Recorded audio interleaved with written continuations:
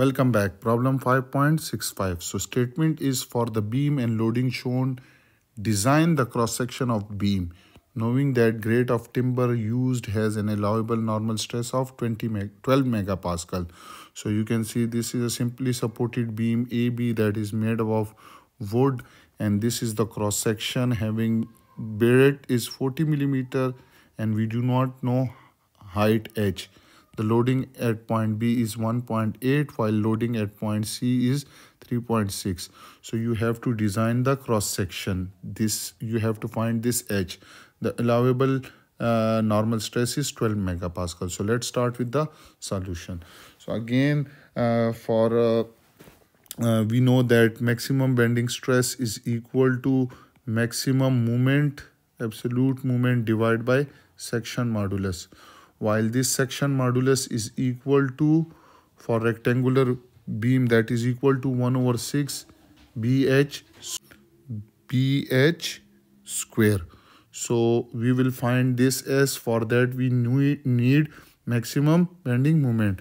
So we will draw the shear force and bending moment diagram. So first step is that you will, if you remove this support, so you will be having a force. Let this force is A, and if you remove this support at D, you will having a force, vertical reaction force, which is D.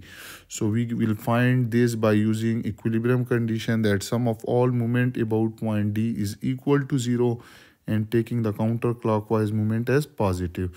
So about point D, one moment is this A force into perpendicular distance. This total distance is 2.4, and this is producing clockwise, so it will be negative.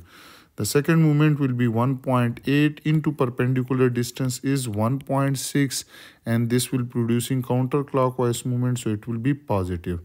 The third movement due to this force, which is 3.6 into perpendicular distance, is 0.8, and this will also produce counterclockwise movement, so it will be positive.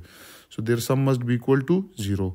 So A into perpendicular distance is 2.4, and that is minus, plus 1.8 into perpendicular distance is 1.6, plus 3.6 into perpendicular distance is 0.8. Their sum must be equal to 0. So when you solve this, you will get the vertical reaction force at A comes out to be 2.4 kilonewton.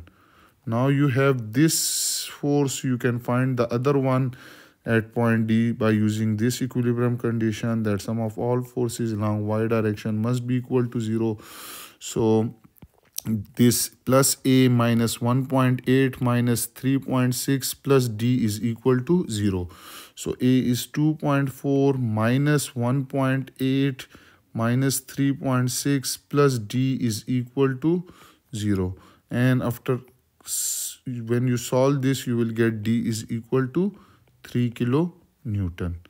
Now we will draw the shear force and bending moment diagram.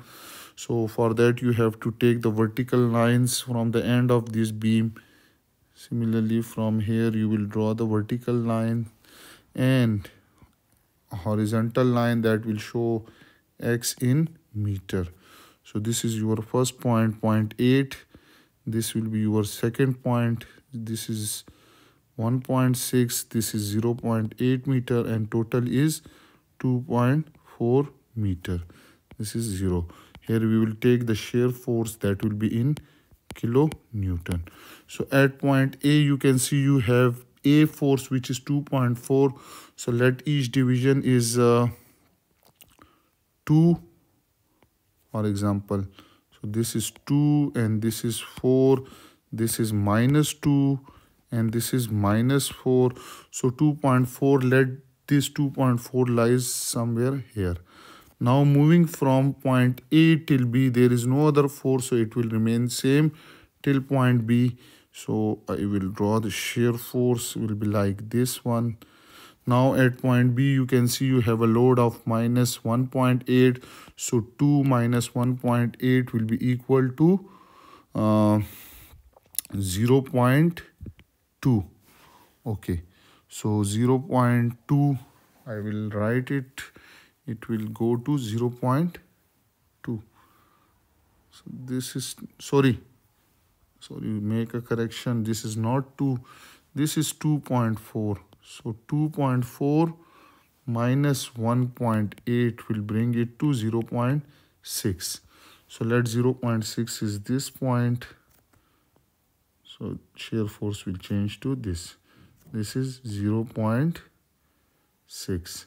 Now moving from this point B to C, there is no other force, so it will remain same, and this 0.6 will remain same till this point.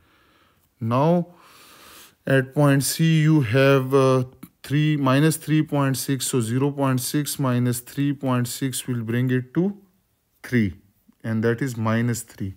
So shear force will change to minus 3. So let this is minus 3. So shear force will change to minus 3. And then it will remain horizontal, and at point D you can see you have plus 3. So it will bring it to 0. So this is your shear force diagram. Now we will draw the bending moment diagram. So again, X in meter, you have moment that will be in kilonewton into meter. Okay, so first area under the shear force diagram is this area, and this area is 2.4 into 0.8, which is this distance, and that is equal to 1.92. So let this is 1, this is 2, clear? So 1.92 will be somewhere here. Okay. Also, you know that shear force is a horizontal line, so bending moment will be 1 degree higher and slope will be increasing. So we will join these 2 points. This is 1.92. The second area is this area, and this area is rectangular, so this area will be 0.6 into 0.8, which is equal to 0.48. So 1.92 plus 0.48 will bring it to 2.4. So let 2.4 is this one. This is 2.4. Also you can see that shear force is a horizontal line, so bending moment will be 1 degree higher, and it will be straight line and slope will be increasing.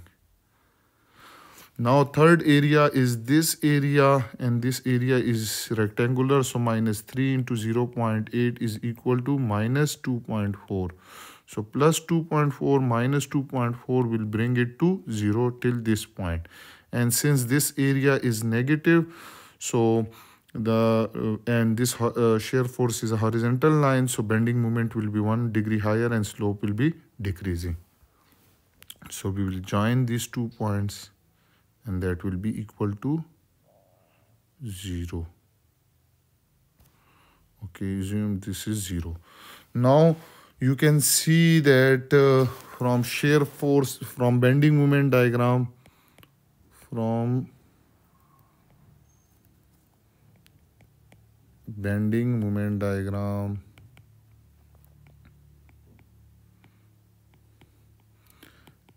absolute maximum bending stress comes out to be, guess it, it will be 2.4 kilonewton.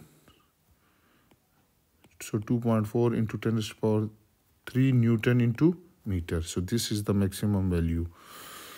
And from given data, we have allowable stress is equal to 12 megapascal for this timber beam. So that is 12 into 10 to the power 6 Pascal. So we know that section modulus is equal to maximum bending moment divided by allowable or maximum bending stress. So you can just put the value 2.4 into 10 to the power 3 divided by 12 into 10 to the power 6. So again, this will be the required or minimum section modulus, and the value will be 200 into 10 to the power minus 6 cubic meter. So in term of millimeter, this section modulus S will be equal to 200 into 10 to the power 3 cubic millimeter. Now you have this as, so for rectangular cross section,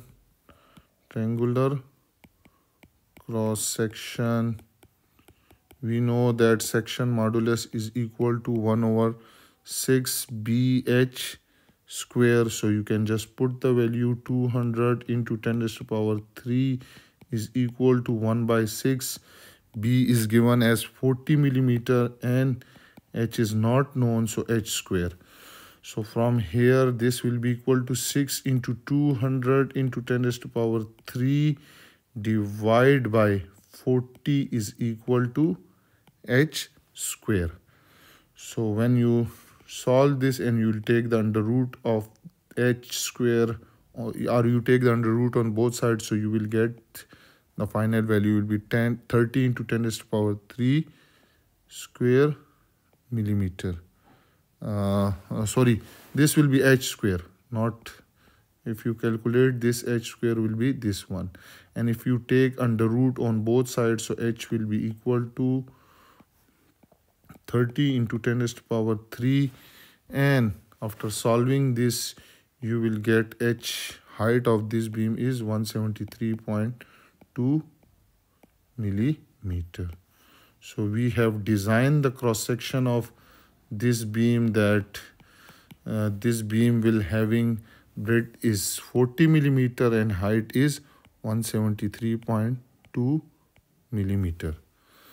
And this was all about problem 5.65. I hope you have enjoyed this video and you are learning from my videos as well. Those who are new to my channel, then subscribe it and press the bell icon so that you can get notification about my latest video. If you have any question, you can ask me in comment section. Thank you for watching.